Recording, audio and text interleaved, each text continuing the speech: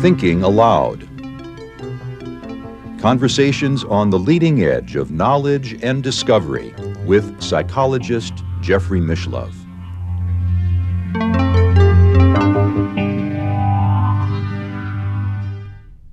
Hello and welcome. I'm Jeffrey Mishlove. Today we'll be looking at the application of remote viewing or clairvoyance in criminology or law enforcement. With me is Stephan Schwartz, who is the author of The Secret Vaults of Time, The Alexandria Project, Opening to the Infinite, and The 8 Laws of Change, How to Become an Agent for Personal and Social Transformation. Stephan also produced a network television program on psychic detectives, and he is one of the founders of the International Remote Viewing Association, has conducted numerous experiments and applied psi projects in parapsychology, including those involving criminology. Welcome, Stephan. One of the honest skeptics of parapsychology, our late friend Marcello Truzzi, wrote a book called The Blue Sense, in which he looked at the application of criminology in law enforcement. And I thought it was a good book, but I was surprised that he omitted many of the very successful cases that you and I are both aware of. Well, of course. Yeah. Marcello, his career was based on being a skeptic, so of course. That's what often happens. That's one of the things about skepticism.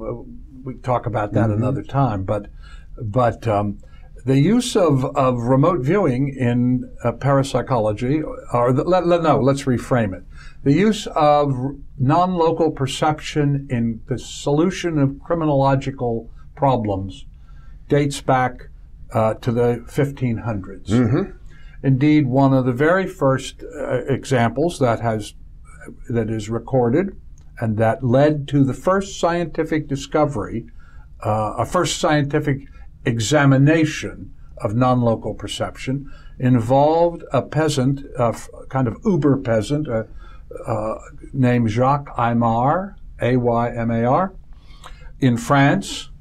There was a merchant who was murdered, and his wife. They were killed with a cleaver, and which was not the usual thing that happened at that time.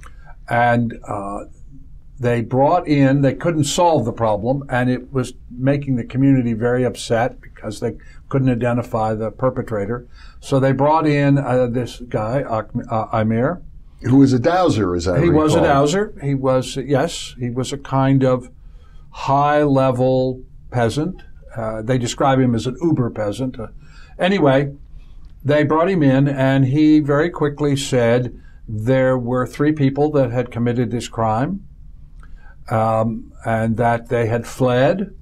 He then led them to the town of Beaucaire, which was about 100 miles away, and they had just arrested a bunch of people in a theft, and they lined up 13 men that they had just arrested, and Aymar picked one of them out and said, that's one of the murderers of the 3 murderers, and the man confessed, and the other 2 murderers had fled to Grenoble and crossed the border, so they couldn't be arrested. But it made him a national hero. And that really is that's one of the oldest recorded remote viewings. I consider dowsing a form of non-local perception. And it resulted in the first scientific commission to, could this possibly be true? Became a huge deal in France at the time. But so there has been a continuing usage of non-local perception in criminology for hundreds of years. It began to become more systematized in the sort of mid-20th century. There are remote viewers who specialize in it. Yes. Noreen Rainier, for instance, is one who comes immediately to mind. Noreen Rainier does as a specialty activity. She works with police departments around the world, but around the United States particularly. And she was attacked by skeptics. And the viciously. Viciously Yes. attacked, yes. Yeah. And the FBI sent down a special agent to testify on her behalf and to go on record. I myself got interested in this. We were doing, of course, the archaeological work we've been discussing. I believe Noreen Rainier taught remote viewing to FBI cadets at the academy at Quantico. That's right. That's right. I mean, I make the point that here is an example of a woman who, although she has been attacked by deniers, actually the law enforcement agencies themselves have come forward to support her. Yeah. I got interested in this, or got involved with it. I went up to the Army War College in the early 80s to examine, to give a briefing to the Delta Force at the Army War College in Carlisle Barracks, Pennsylvania. And afterwards, after I got through speaking, because it was a secured room, because it was a secured briefing, the major, Army major who was sort of taking me around, came forward and said, with a little confusion and a little accusation in his voice, the district attorney of Lancaster County and the chief of police of the state troopers are waiting for you outside. And I could see he was looking at me, what have you done? But anyway, I went out, and the district attorney was a man named Michael Rank, and he had with him this state trooper, and they said, a young Amish girl, this is the Amish community in Lancaster, a young Amish girl 14-year-old girl has disappeared, and 14-year-old Amish girls don't disappear. So something has happened to her, and she's been gone for several weeks. And we just don't know what to do. We've tried everything we can think of, and can you help us? I understand he didn't know anything about remote viewing, but he said, I understand you do this in archaeology. Is it possible you could do this because we think there's a crime here, but we don't know what it is? So I said, yes, we'd do what we could. And I went back to Los Angeles, and in the next 48 hours, I got a group of viewers together. Again, I used consensual viewers, or multiple viewers in the Mobius consensus methodology. In other words, where the reports of the viewers overlap, you have consensus. Well, what I do is interview independently. I actually have several people do the interviews. We interview independently multiple viewers, and what we're looking for is basically two things: where they agree, and odd, low a priori observations. I mean, if I ask you to describe a ship and you describe an anchor to me, well, I mean, you could be right, but ships and anchors, they kind of go together. But if you said to me there's an amethyst chandelier in the captain's cabin, I don't expect that. And so that's a low a priori observation. That's an actual case, by the way.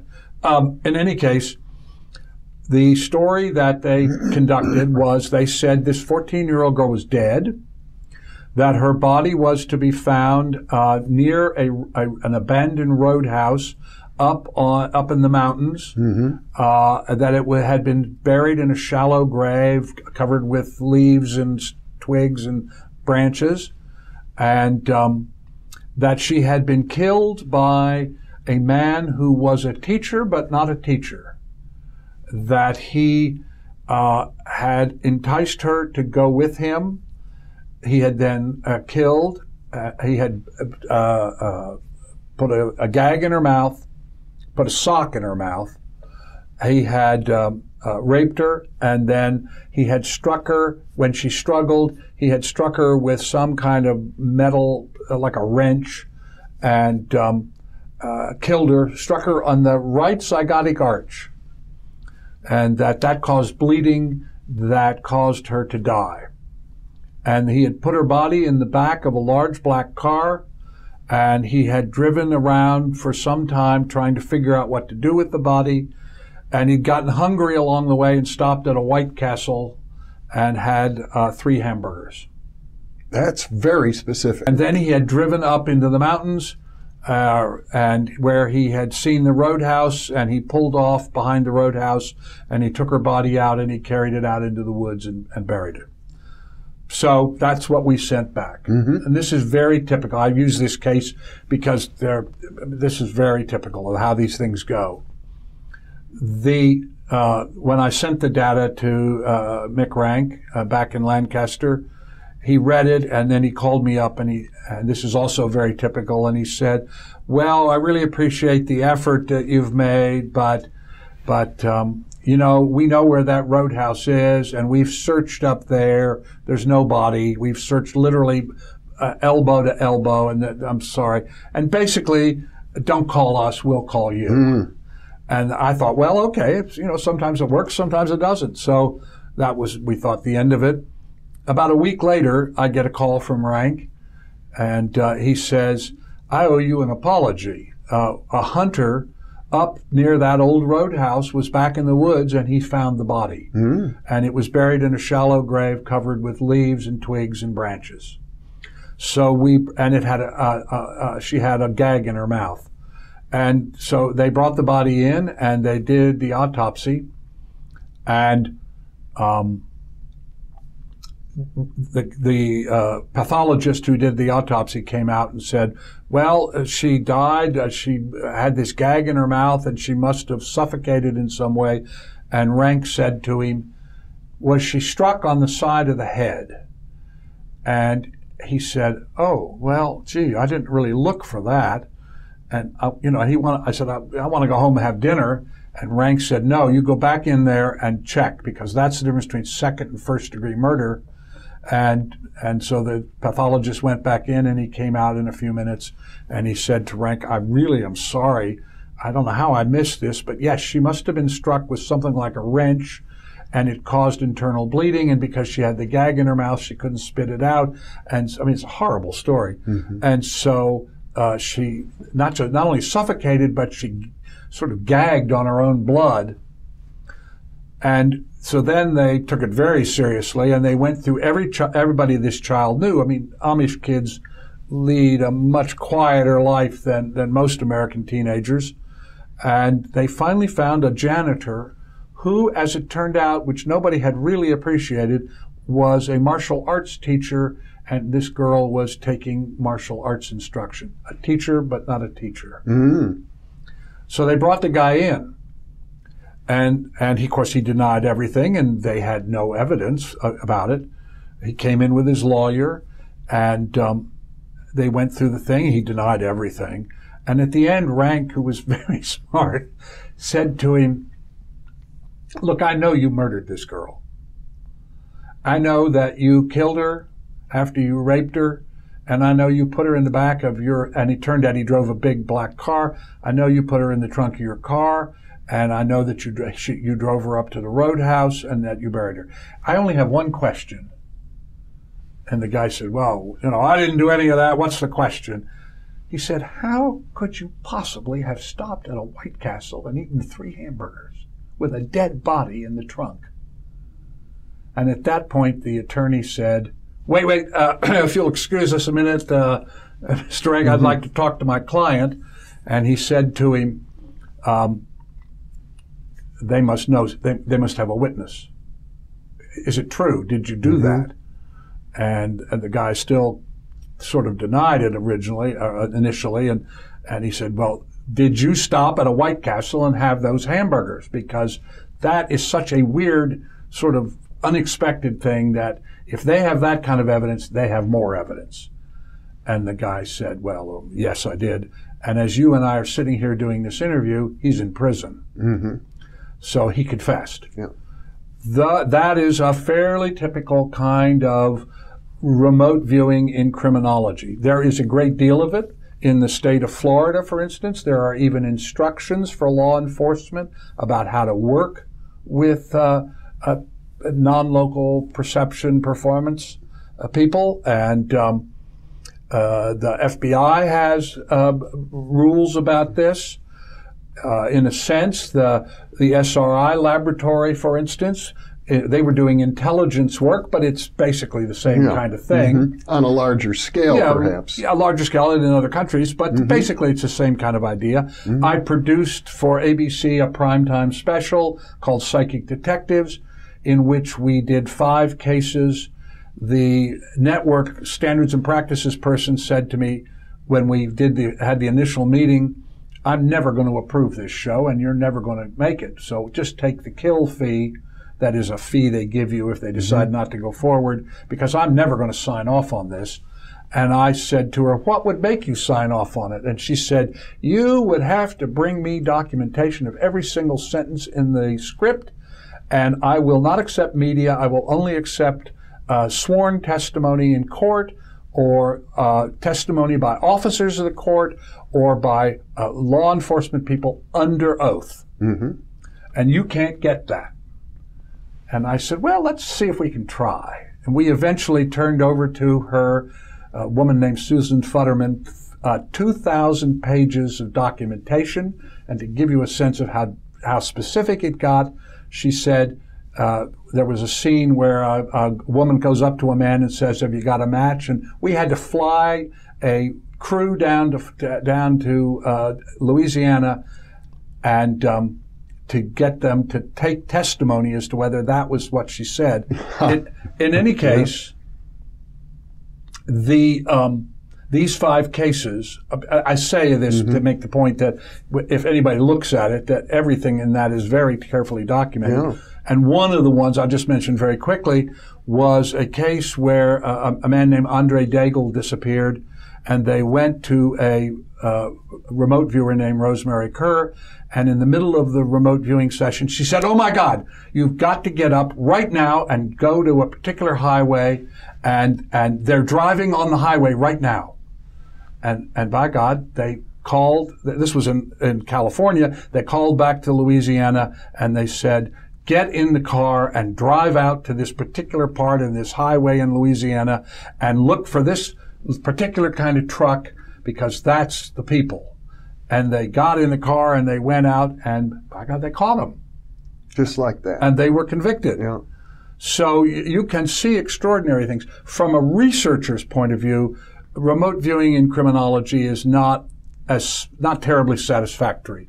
And the reason is that police have so much work that the kind of careful concept by concept analysis, and I can see this also in the intelligence work that the SRI people did, you don't get in these criminological settings. It's very hard to get the kind of concept by concept analysis and evaluation that we could get in the archaeological projects. So I didn't do a lot of criminology, but as we are sitting here, I guarantee you there are at least 2 places in the United States at this moment where remote viewers are helping police, usually without any public awareness of it, helping police solve crimes. Or compensation. Typically it's done without compensation. Yeah, oh yes. I mean, this isn't something these people do to make a lot of money. They do it because they want to see justice done. And they volunteer their time to do this. And it's going on all the time. It's very quiet. It's usually not ever officially acknowledged.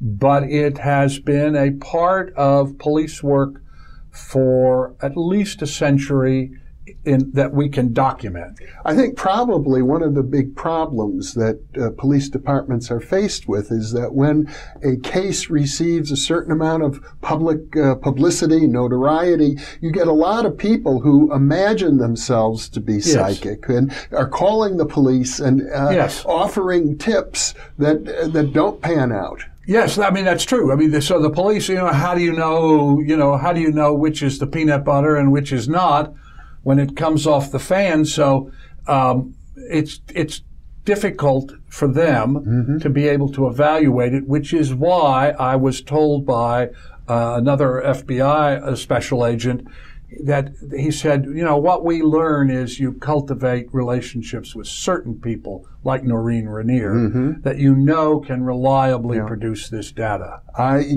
myself have a master's degree in criminology, so I took a big interest in this and worked with a psychic in California named Kathleen Ray, who specialized in police work. She had in her office badges that were given to her from about 60 or 70 different police departments for the successful cases that she worked on. They don't get credit. I mean, it's really quite selfless if you think about it. They don't get credit. They don't usually get paid money, or if they do, very little money. They get a lot of scorn and a lot of skepticism.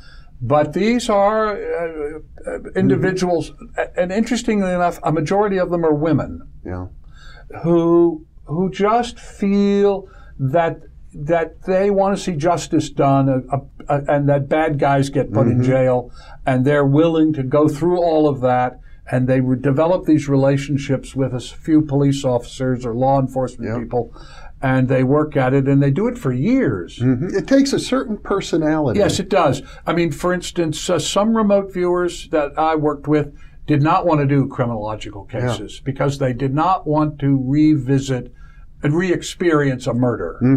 Or not understandably so. Oh, of course. You know, Hella Hammond said to me, why in the world would I want to remote view a murder? But other people feel, because they have a very strong sense of justice about things like this, that they not only must do it, not only that they are willing to do it, but that they must do it. And so they are responsible for the solution of a number of crimes which might otherwise have gone unresolved. I'm aware of cases in which some of the information provided, well, in one case, led to the arrest and conviction of a police chief for a murder. Well, as I say, they resolve things that cannot be resolved in other ways.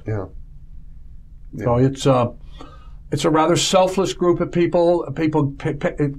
Skeptics claim they do it for self-aggrandizement and all that.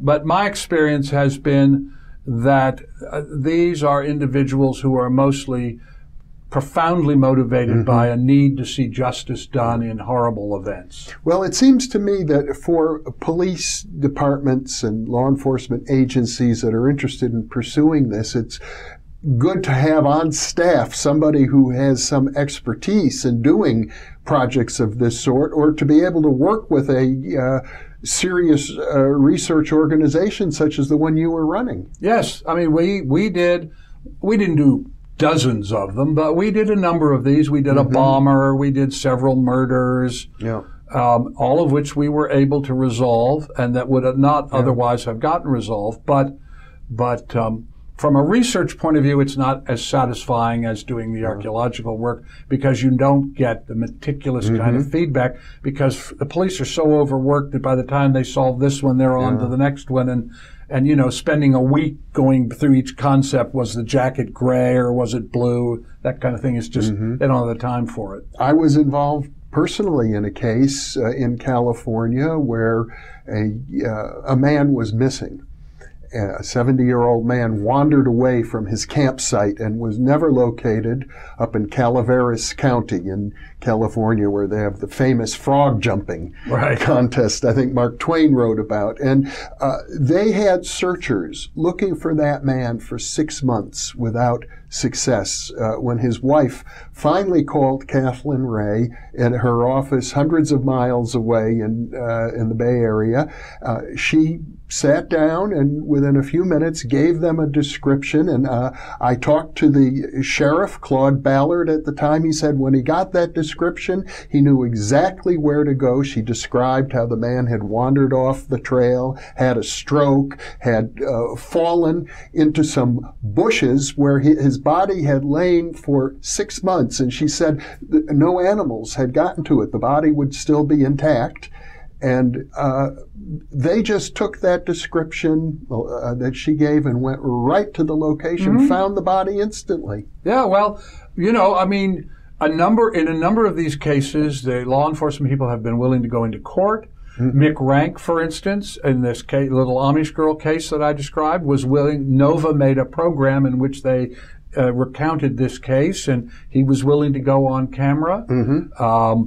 Most of the time, they don't want to do that. Yeah, in the opening to the Infinite book, I did a whole chapter on the use of remote viewing in criminology, and I was astonished, really. I got district attorneys, state police captains, attorneys, local police. Who were willing to go on record and say, yes, this was how we were able to solve this. So there's no question, when you look at the remote viewing criminology work, and you look at it also in the context of the laboratory work and the archaeological work and things like that, there's no question that this is a useful thing. And I had a friend who was a deputy chief of police in Los Angeles, and I went to him and said at one point, we could set up a training program. And I just did a little prototype of it, because the police, the thing that they were particularly interested in, which I would never have thought of, was they wanted to know, when they went to domestic violence, was there someone with a gun behind the door? Yeah, because sometimes the police get shot in those circumstances. Yes, because they go in and some guy is drunk or crazed, and they get shot coming into the door. So that was the main thing they asked me. Would it be possible to remote view the site of a domestic violence call so that we know whether a gun is present at the scene? It works, and it's being used. I think it ought to be formalized myself. And it ought to become part of a course. Well, I hope so. I hope that day comes, and I hope that perhaps this video will help make it happen a little sooner. May that be true. Stephen Schwartz, once again, thank you so much for sharing your depth of experience with me. My pleasure. And thank you for being with us.